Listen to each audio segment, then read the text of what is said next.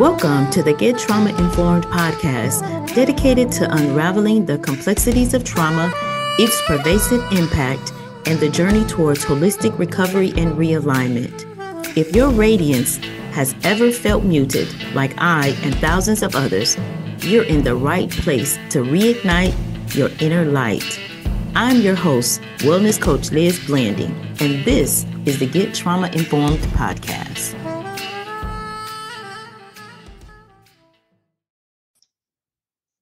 Welcome to another wonderful, amazing episode with our fantastic guests. We have Cathryn Dhanatya here with us today. How are you today? I'm great. How are you doing? I am doing wonderful. I am so excited to have you here today and to talk about the amazing, wonderful work that you're doing. So Cathryn is the co-founder, president, and CEO of Growing Good, Inc. And I just love that. When I first heard the name of your organization, I fell in love with it. And then your message, about growing good in the community and the great work that you're doing. So we'll get into that in a little bit.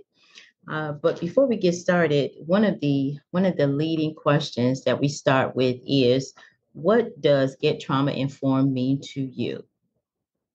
Well, I think for me, it's about understanding how past traumas really affect not just you moving in the present, but you in the future, as well as how it affects generationally, right? Like our traumas from our experiences as we grow up, as we experience life, they really shape a large part of who we are and how we see the world and how we move in the world. And so getting trauma informed, the importance of that is, how do we understand those experiences and how they impact how we see the world, how we move through the world, how we think, how we navigate, but then also not having it be a barrier, right? But actually a strength to learn how to utilize that experience to be better, to help others be better, and then to also not continue cycles of trauma and abuse so that we don't actually perpetuate or perpetrate that on other people or on the people in our lives, like our children and our grandchildren. So it's you can't do that without doing the work on yourself, right? And let's face it, we all have generational trauma that comes from past hurts or past injustices and abuses that have been passed down to us. But really being able to break that cycle so that moving forward, everything becomes better, right? So that it's not continuing that cycle, but also for your own sake, to be able to have the clarity and the sanity and the peace of mind to continue your life and not forget what happened, but actually learn from it, incorporate it, and have it be a strength for you. Absolutely. And you summed that up so well when you express the coming into the awareness of it. Because oftentimes we're walking through and we don't understand how trauma has actually impacted or how it impacts our decisions moving forward, and definitely generationally, I said infect, but it does the next generation and the next generation. So thank you for that. You summed up what our movement is all about. Becoming aware, not just for ourselves and implementing self-care plans, self-care strategies, but also for the next generation and for the people that are living, living in the state of trauma right now. So thank you for that. Was there anything that you wanted to add as far as, I want to hear a little bit about your company and what you do. So my company is interesting. The name Growing Good actually came from this idea that I have about how do we create generational good, right? Our company only works with nonprofits and for-profit companies that benefit the social good. So we really look at products and services that are of a benefit to society, whether that's in education, in scientific research, in civic engagement, in equity. I mean, all of these different spheres we've worked in. And it comes from a foundational belief of the founders that we have to try to make the world a little bit better than we left it, right? I'm a firm believer in this idea, which I call pragmatic optimism, which is if you don't believe it can be better and the world can be better, then there's no hope, right? There's no possibility. So you have to fundamentally believe that it's possible that it can be better. And then couple that with pragmatism, which means understanding that it's not just magically going to get better, right? That it doesn't, just because you believe it's going to get better, you have to do a lot of hard work and understanding what that hard work takes to make it better. And so we believe in that fundamentally. And then we basically believe that we have to kind of plant these seeds of good to grow so that, and whether it's in organizations to be more sustainable and scalable. And it may not be directly when I'm involved, it may be later, or I may never see it, but I've got to do it for my kids. I've got to do it for the future generations, right? Like we have to get out of ourselves that we need to receive all the benefits of the stuff that we do. And sometimes you have to actually grow good that you may never see. And so that's kind of our belief is like, how do we actually help people and organizations that are doing meaningfully good work to really expand and amplify their impact and make their work sustainable so that they can help organizations and individuals and people for generations. And it may not have anything to do with what I directly see, but if I'm actually planting those seeds, and hopefully the world will be better for my kids and their kids and the generations after. Right, right. And that's, I think, why your message resonated so well with me when I first heard you on a podcast, right? And I love that you're out doing these podcasts because even the seeds that you're planting, it helps other people to understand that that there are other organizations and people out here that are doing good work. So I applaud you for that and I thank you for that. Oh, thank you very much. That's very kind. I mean, I think I started doing the podcast really so that it came from my own personal experience of coming from academia and feeling like the work that I was doing was important, but, it was like 20 people would read something I would write, or, I would go to a big education conference and you'd have a room of people, but that would be it. Right. And so I wanted to be able to talk about how can I help organizations, not just one-on-one where I'm doing like the in-depth work and the consulting and working with them on a day-to-day basis, but are there ways that I can help organizations that I may not be doing work with daily? Right. And I thought that the podcast would be a great educational tool to be able to give a wider audience ideas on how they can actually improve their work, and things like how do they help get their funding or help organize their operations to be able to be more sustainable with not necessarily having to engage, on a one-on-one basis. It was more of an amplification tool. So it's been kind of fun to do that. Absolutely, absolutely. And I see that when I look at our numbers and see how we're spreading with the Get Trauma Informed movement, and I Mhm. see that people all over the world are being touched by the message. And when I look at we talked a little bit about the Pathway to Trauma Recovery. I'm going to pull that up too. Pathway to Trauma Recovery, our book that released, and the message is resonating with so many people because it's not just my voice, my experience, but it's different types of trauma that people are resonating with. And when you see that one person use tools to overcome, you can hear the message a little bit better.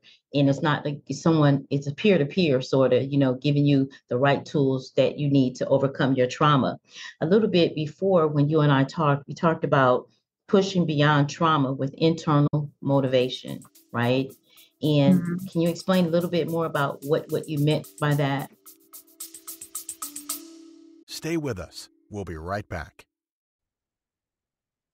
Imagine driving down the road, enjoying a beautiful day when suddenly a tree jumps out in front of your car. Crash! In an instant, your life is flipped upside down, both physically and psychologically. That was my reality. I'm Liz Blanding, a certified holistic wellness and trauma recovery coach. In a time when, according to the National Center for PTSD, the epidemic of trauma is on the rise, 70% of adults in the U.S. have experienced some type of traumatic event at least once in their lives. That's 223.4 million people who could benefit from support on their journey to recovery. To address this, I launched the Get Trauma Informed podcast in March 2024. Our podcast offers free information, resources, expert advice, and stories of those who have overcome trauma and shifted from surviving to thriving. The podcast has the capacity to reach hundreds of thousands of people. I believe that by partnering with the Get Trauma Informed podcast, we can provide critical support to many more people who need it. Trauma was not their fault, but recovery is their responsibility. And with your support, we can help them to achieve it. Thank you for considering the partnership opportunity. I look forward to the possibility of working together to make a significant impact on trauma recovery. Email us at info@oasiswellnessctrs.com or contact us at 616-320-0703. Now we will return to our Get Trauma Informed conversation. Well, I mean, I think that here's the thing. When you're in it, it's very hard to have perspective, right? Or if you know no different, it's hard to have perspective. So if you're in a situation, whether it's abuse or a toxic environment, it's very hard to break that cycle because one, you have to realize that there's a possibility of difference, and two, that you deserve it, right? Because so many times, like, we don't believe that it's possible to have anything different. And then, or even if it is possible, self-esteem, because of trauma, because of toxicity, you become so, it weathers you so much, and it strips you of your dignity. It strips you of your um, self-efficacy. It strips you of so much, not just from the physical, right? And so also recognizing that you believe that you as a person deserve better too, right? Yes. I mean, I think those two things, you've got to believe that it's possible, and you also have to believe that it's that you deserve and it's possible for you. And when I talk about internal motivation, it's not just like bootstrap it, like pull yourself up by your bootstraps.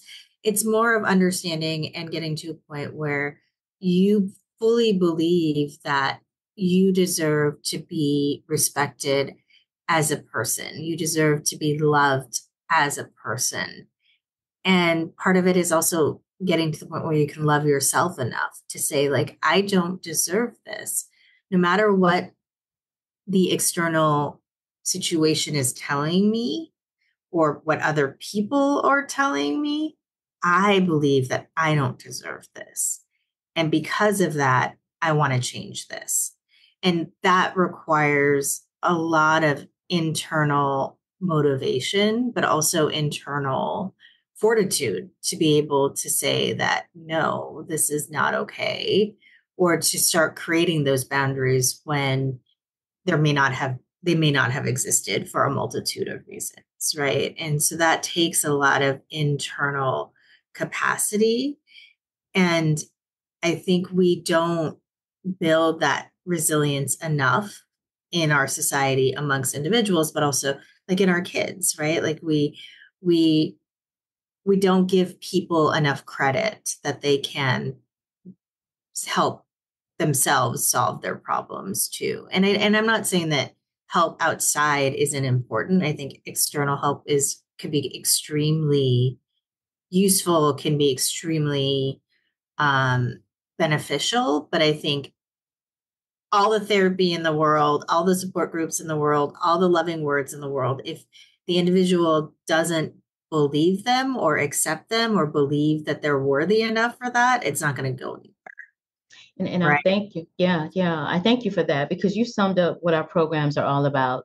That's what our 8-week programs do. They give you the ability to put a self-care plan in place because even from like going from my own experience of trauma, you said it, you don't because of the tapes that you've been the negative tapes that you've been fed through either abusive relationships or just from trauma reworking your brain. Sometimes you can't see that you deserve better or that you deserve it. And so in the programs, we go week by week to help us to rewire our brain, to rewire our thinking, to give us that capacity to now build resiliency, right? To now build that. And in order to do that, sometimes you kind of got to rewire and kind of erase some of the negative tapes that you've been told or that stuck with you, and to move forward. So sometimes it takes that clearing the slate, giving yourself a fresh start, and then being able to launch into now I do deserve better,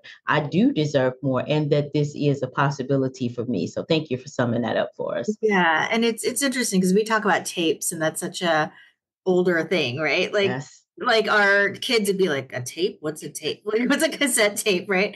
So I always Yes. tell like the kids, it's like a playlist. You've been playing the same playlist over and over and over again, and now it doesn't fit who you are anymore. So how do you turn the volume down and kind of move out of that playlist into another thing that may actually be better that you don't know yet, right? And so I think it's building that idea of possibility, but also enough self-love and self-care to really be able to accept it. That I don't care who you are, everybody deserves to be respected and loved for who they are. And as a person, right? Like not beyond like anything grandiose like romantic love. It's more of like you just deserve to be loved and cared for and respected because you're a person and fundamentally.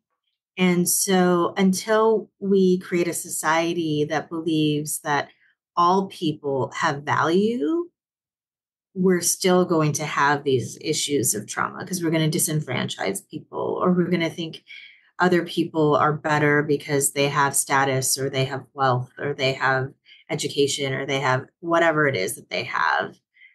And that's always going to breed inequity, right? So I think until we can see people as having inherent worth and having people believe that, then these things are still going to happen. And so we have to get away from the idea that you you create worth by getting achievements. You We have to get to the point where you have worth because you are here. That's so good. I couldn't help. I tried to hold it, but that is so, so good. That is so good. And so many people need to hear that message and hearing it from your voice. You have a soothing voice. And oftentimes when something is coming at you in a harsh manner, you can't hear it, even if it's truth. So that's one of the things that I love about podcasting because you get a variety and you get people like yourself that have that voice that somebody can hear it. It's like a gentle touch on their shoulder that says, you know what, you have worth because you are here. That's amazing.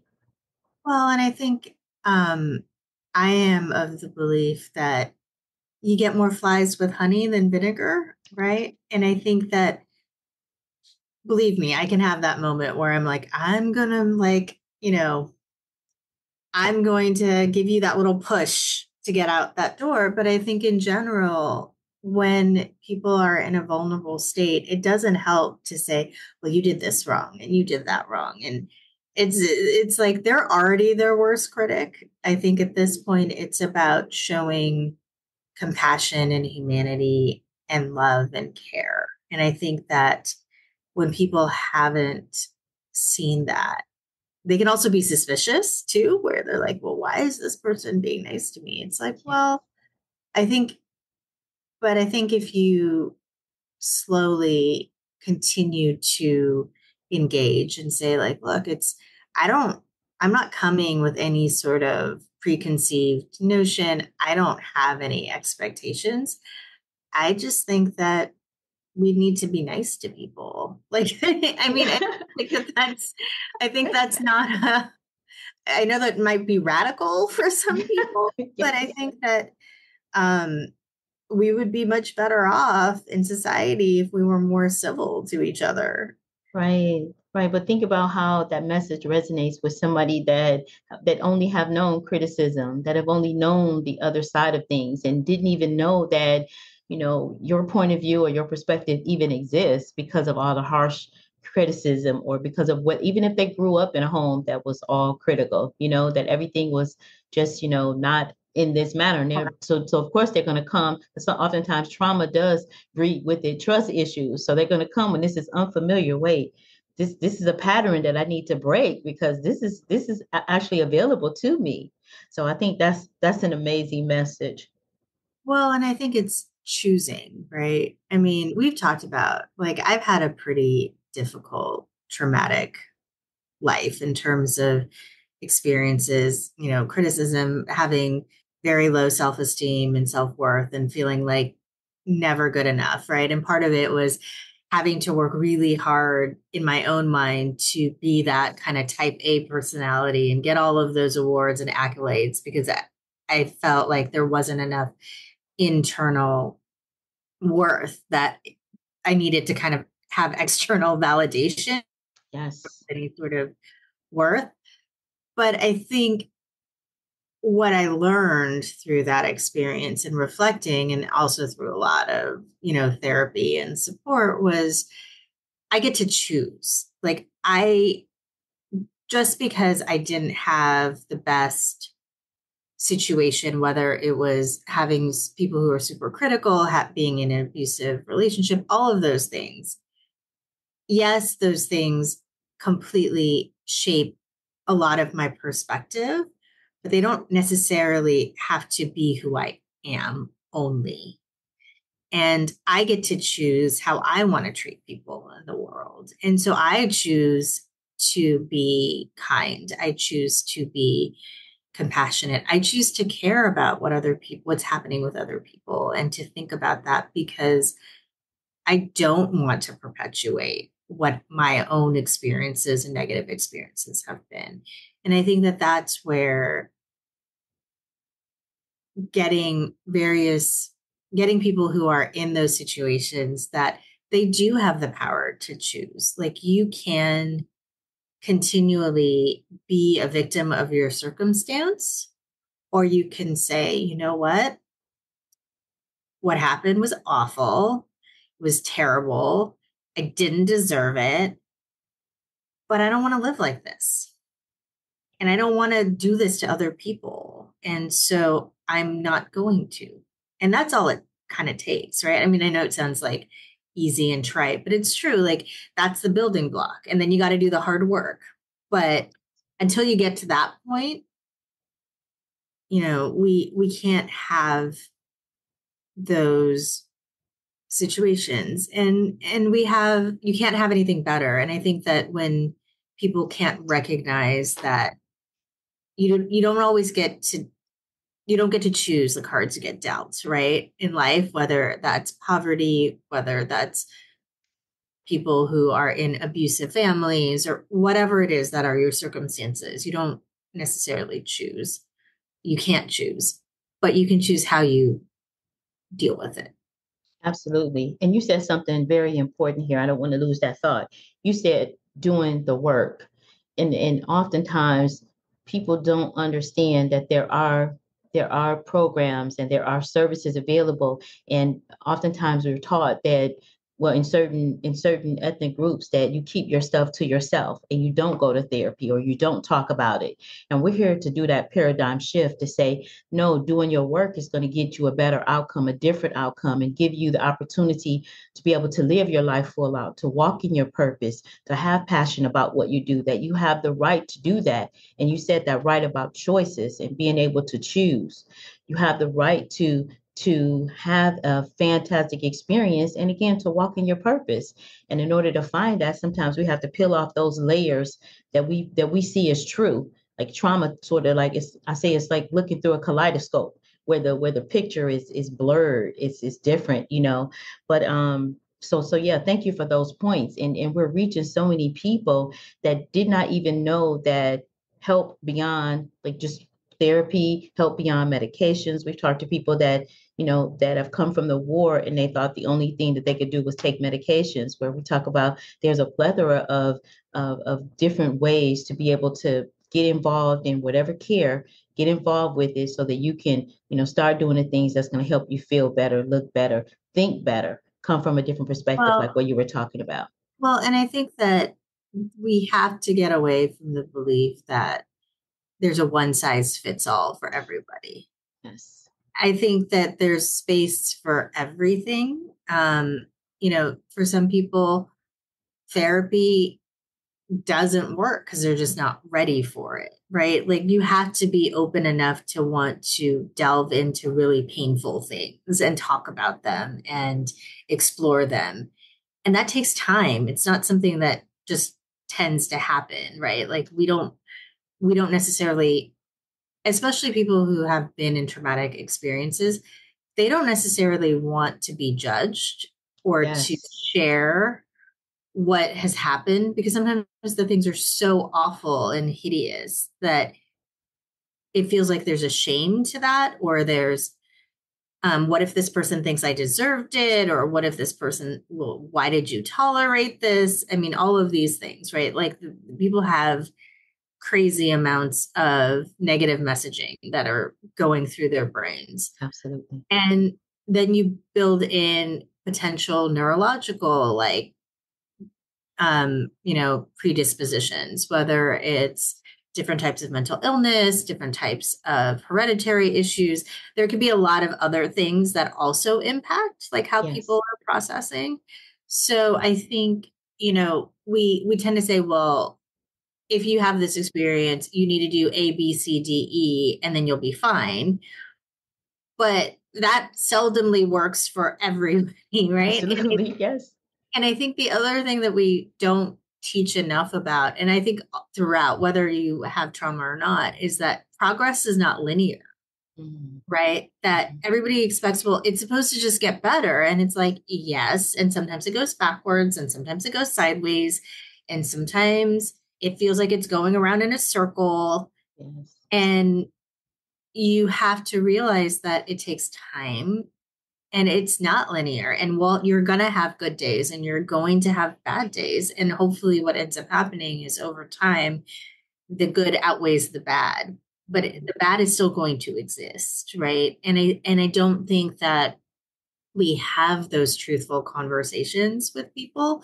We have this belief that, trajectory is progress is always like this kind of straight shot up, and it just never is, whether it's in life or in research or what, in any project you're doing, there's always going to be hiccups. There's always going to be, but also having that grit. And I think that internal motivation that even setbacks are just that, they're just not now. Right. And Yes. that's what you have to it's almost having faith that it's going to get better, but it's going to be hard. And I think understanding that it's both and that's okay. Absolutely. That's so good. That's so good. And when you said that about faith, it's like, you know, how do you have faith?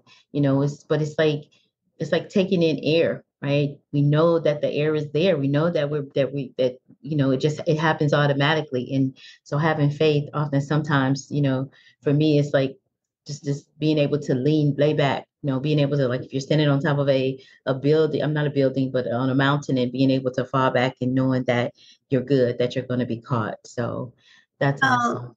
and I think also, you know, we having perspective, right? What feels like you're not going to get through Mhm. today, if you look at an issue, 5 years ago, 10 years ago, you probably felt like at some point that there was something that was going to happen that you weren't going to get through, right? Right. But you did because you're still here. So, kind of also leaning back that sometimes, even though things feel like it's not going to get better, it's not going to, having perspective that you've lived through many difficult things and you've come out on the other side. And I'm not saying that what's happening now isn't really, really hard, whatever it is that people are struggling with or feels overwhelming and hard. We all get those feelings. But sometimes it's not about getting to 2 years from now. Sometimes it's about just like, it's like I talk about it when people have their new moms, right? And sometimes it's just about surviving the day. Yes. Like it's just about getting to bedtime, right? Yes. Like, and sometimes on worst days, it's not even about surviving, it's just about surviving the hour. Like Yes. sometimes it's just about surviving the minute. And so I think it's setting yourself up that even if it's all about perspective, sometimes when it feels so overwhelming, I tell my kids, it's like, take a deep breath. Mhm. Let's just get through this minute. Yes. And once we Yes. get through this minute, then we can reset and we can start over, right? And if you need to do that with your brain and your own tricks of like, okay, I'm not going to think about what's going to happen 6 months from now because I feel like I'm drowning now. Then you just need to be like, okay, well, am I drowning? Am I able to breathe? Am I? I was like, I was on, like, I tell my kids all the time, breathe. And when they're really Yes. upset, you kind of hyperventilate, and they're always saying, oh, I can't breathe. And I was like, okay, if you can't Right. breathe, you're going to die. So, like, if you don't breathe, you die. So let's just breathe. Don't focus on anything else, just breathe. Yes. Yes. It's my And daughter with twins. She says that at the end of the day, she'll say she has five children, and at the end, and her babies are twins, and she'll say, everybody's tucked in the bed, everybody's breathing, I'm okay. That's how she ends it some days, because some days that's yeah, all you some days, can. Yes, be grateful that everybody's breathing, everybody's okay. So, well, you can't be like a superstar like 24/7, right? We all right. have days where we're just like, sometimes you're kicking butt and sometimes your butt is getting kicked. Like that's kind of So the way true. Yes, it it is. is. Like, right? And like recognizing that and saying, you know what? Okay, today it's just getting through and getting everybody fed and a shower is a win. And I'm going to take Yes. that win and I'm just going to keep going. Gonna Right. take that win and keep going. Absolutely. So I, Absolutely. so I think we don't acknowledge and celebrate the small wins enough. I think as people, we want to have like the big, I mean, of course, like getting some big award or some big promotion or some big thing. But if we're able to have gratitude and celebrate the small things, like they build on each other, right? Like they give you grace, they give you hope, they feed that energy inside of you, right? You need to feed your soul. And so I think acknowledging that, it's not every day. You're not going to you're not going to get some massive award every single day. You may never get Yes. a massive award, but you made it through a really difficult thing, or you made it through the day when you thought you were running on fumes. Like that's deserves a little bit of a pat on the back and a celebration. Absolutely, it does. It does. I'm going to ask you a question too here. How has trauma empowered and inspired you? Stay with us. We'll be right back. Today's episode is sponsored by Oasis Wellness Center's home of Soothing Salve, an organic pain relief salve infused with over 30 natural herbs. It fights inflammation, provides pain relief, relieves stiffness, relieves dry and itchy skin, and it also improves circulation. Oasis Wellness Center's mission is dedicated to relieving pain, promoting relaxation, and restoring mobility. In order to grab your jar today, contact us at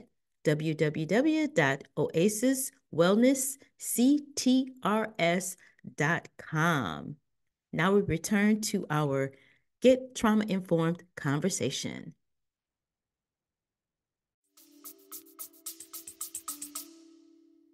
Well, I think what it's done is it's given me perspective, and it's given me the ability to be compassionate more than I think I would have been. Because, Okay.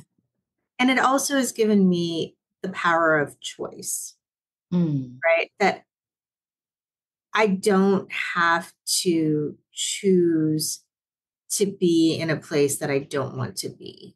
And I get to choose how I want to live my life. And that may not always coincide with what other people are telling me, but that's okay. So I think it's really allowed me to develop my own sense of self and choosing. Um, but I think I wouldn't actually trade all of the difficulties I've had, because I think they've made me who I am in a lot of ways. Like, I am a much more loving, compassionate, understanding person because of what's happened. And I think that, I tell people I wasn't really like, I was forged, like very difficult steel. Like, it's like the pain was burned out, right? yeah. Oh, wait. The trauma was, but I think in a way it created a much more, interestingly enough, a much more loving person. I mean, I could be very bitter. Like, a lot of the things that Mm, have happened to me have been, and I was, and I think that that was part of the process. Like, I needed to be angry, I needed to be bitter, but then I needed to also realize I could continue to be that way and be miserable, or I could choose a different way. And I chose a different way because I didn't want to be an angry, bitter person who was miserable to be around and who was making other people's lives difficult to, right? So like so I'd rather choose to, I forgave the people who hurt me, not for them, but for me. yes. Powerful. Right. And I think that that's what people forget, that forgiveness doesn't have to be for the other person. Forgiveness can be for yourself. Absolutely. Absolutely. We can even go into the toxicity that happens on the inside if you don't forgive and you hold all of that resentment and hate and fear and bitterness on the inside, it destroys you physically. So definitely, yes. Thank you for that. What And I would think you, oh, go ahead. the one last thing I think that the Hmm. trauma has given me is, I think it's made me more courageous and brave than I ever would have been. Wow. Because Yes. I think what it's done is the pain of abuse, the pain of violence, the pain of all of those things made me realize I can live through almost anything. Ooh, resiliency. Yes, it does. So I'm not that afraid of most things. Oh, that's Right. good. I've never And heard that perspective before. That's really good. because it's like, once you've walked through hell, Yeah. you know, you kind of feel like, oh, most things, this isn't that bad. Like, it gives you like a different That's a walk in the threshold. park right there. That's some stories for you, It right? gives you a different threshold. So I think it's made me way more brave and courageous when it came to things like starting my own business, where people are like, oh, I can't do that. Or Yeah. like going out and talking in front of people. It's like, like I've had way worse things happen to me. Right. The worst that could happen is somebody's going to laugh at me, or they're just going to be like, oh, she didn't know what she's talking about. It's like, really, Right. is that painful? Whatever. Not really. So I No. think like all of those things. And I think that's where I've tried to make the trauma actually something that what I've learned from the trauma, Mhm. a blessing and a gift, right? Like, and that was part of my forgiveness journey was like, how do you make those things that are so painful something that actually can be of benefit and of service? Mm. Yes, yes, yes, and that goes right into what would you say to someone facing trauma? Well, I think when you're in it, it's really hard to see anything else. And so, what I would say to that person is, I know you don't believe it. I know that you don't know me from Adam, but I think know that you deserve better. And there are people who you may not even know yet who will be there to support and help you. But you first have to believe that it can be better and believe that you deserve better. And then from there, you can figure it out. That's amazing. That's absolutely amazing. Well, is there anything? I mean, this has been an amazing conversation. It's actually relaxed me, and this is a wonderful way to kick off the week. Low stress is a wonderful way. So, thank you for that. And is there anything that you would like to leave our listening audience with today? I think just be a little bit more kind to each other. I think we've lost civility, I think, and I think part of it is, our politics and our society is very polarized. But at the end of the day, the person that you disagree with is still a person, right? And I think that we've lost this idea of nuance. We've become so much about being right that we can't even listen to anyone who has an opinion that might be different. Mm, And that's really problematic because the only way you learn is by incorporating new information and new knowledge and being open. And if you are so, and you may be right, right? That's the thing. Like you may be right, but it's not your job to make everybody in the world agree with you. mm, And wow. I think it's your job I'm very much about, I like to provide, maybe it's that, that gentle touch that you said. I Mhm, think it's more meaningful to actually be persuasive and kind mhm, by, I am way more able to get people on the same bus by just listening to them.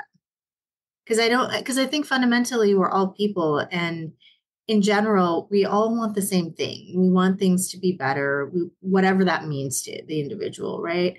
You want things, you want to not be in a state of discomfort. I yes. think that that's the reality, right? And I think listening to why people have the opinions that they do or is really important because a lot of it is fear based, or sometimes it's like incorrect or whatever it is. But if you don't understand why people are reacting the way that they're reacting, there's no way to really resolve it. And just raising your voice isn't going to, you know, it's like people are like, the person's not listening to me, so I'm just going to yell. And it's like, well, that's really not going to make them listen to you.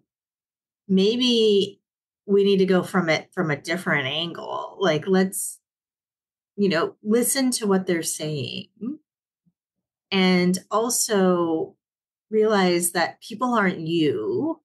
So they're not going to always react in the way that you would. They seldomly do. Yes. Most people act in ways that have nothing to do with you. Like, I think we have this crisis of taking everything super personally. Yes. And I'm like, peace of mind is really important. So like, you have to let people go. If people are going to be angry, like they can be angry, but it's like, don't let that anger encroach on your sense of peace. Yes. That's another tool. That's another tool. That's a tool to put in our toolbox to help us to move forward in all of this.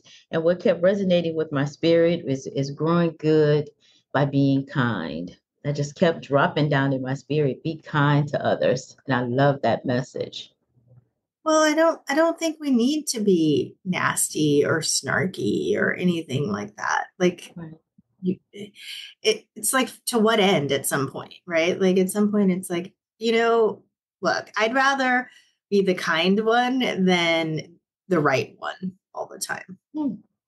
That's good. That's a good place for us to end. The kind one versus the right one. I thank you so much for giving up your valuable time today, your expertise, your experience. And I promise you that if it only touches one person, we've done our job today. So I appreciate you and Absolutely. thank you. Thank you so much for having me. It was lovely talking with you, and I'm so honored that you asked me to be on your show. Thank you again. And thank you all for listening. We will see you on the next episode. Bye for now. It's time to buckle up. No more suffering in silence. Our Power Pack journey to recovery and realignment starts now. Remember, you are collateral damage on someone else's warpath. Trauma is not your fault. Recovery, however, is your responsibility. I'm your host, Wellness Coach Liz Blanding, and this is the Get Trauma Informed podcast.